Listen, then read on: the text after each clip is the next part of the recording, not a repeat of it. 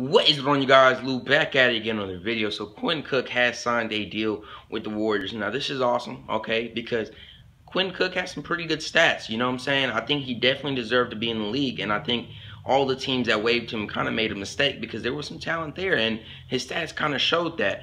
The Warriors kind of got a steal, and they still continue to stack their roster. Their roster is stacked to the brim, okay?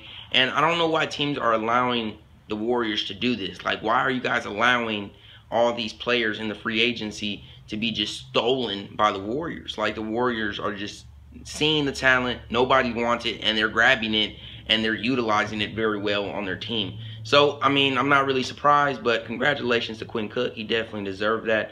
And yeah, tell me what you guys think down below in the comments. That's gonna be it for this video. If you guys enjoyed, please like and subscribe for more. It's gonna be it.